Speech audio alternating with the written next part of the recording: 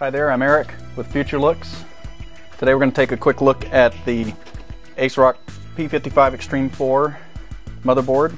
This is one of the newest of their P55 series. The supports USB 3 and SATA 3 or 6 gigabit per second. It has extra USB bundled components with it. You'll find this board supports Core i3, i5, and i7 LGA1156 processors. Some of the other features this board offers is 2600 megahertz DDR3 support. Of course, that is for overclocking. It also has OC Tuner software, which helps achieve your stable overclock, as well as OC DNA. Other things that this board also supports are THX True Studio Pro. And that's because this board actually has a Realtek ALC892 audio codec. Typically we see an ALC 889 or an 888 series, so it'll be interesting to see how this one works out.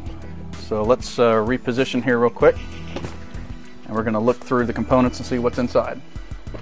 Alright, inside here we've got some documentation for installation, how to set up some of the software features that are in here that come on the disk, your BIOS setup guide, quick reference manual, a more detailed installation guide, your CD with your drivers and whatnot.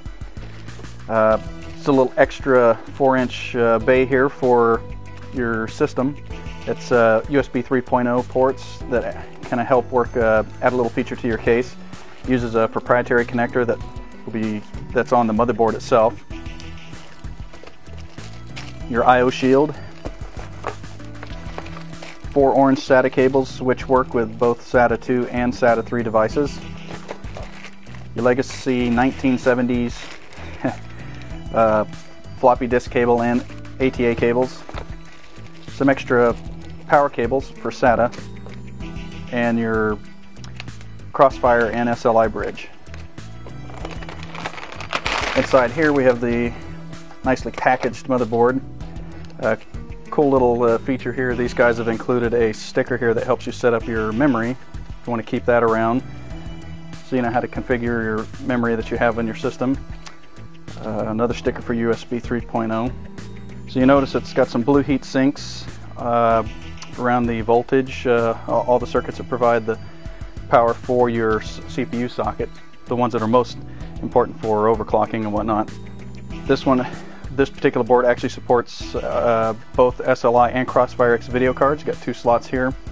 They're 16x slots, but with NVIDIA that's 8x by 8x. You have your 6 SATA ports here on the back, 4 SATA 3 ports up near the memory DIMM slots. You also notice we have an onboard reset and power button. These are always helpful, as well as a post LED.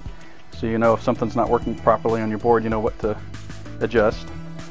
A couple PCI slots, 3 PCI Express mini slots. And again, this board supports offers a Realtek ALC892 codec, and you'll be utilizing that through your analog ports or your optical SPDIF out. You have one eSATA external, a couple USB 3.0 by the blue and your standard USB legacy. The Cmos Clear switch here in the back that comes in pretty handy if you're doing some overclocking, something doesn't work right, you don't have to open your system anymore. You can just press the button in for a couple seconds and it'll reset your BIOS.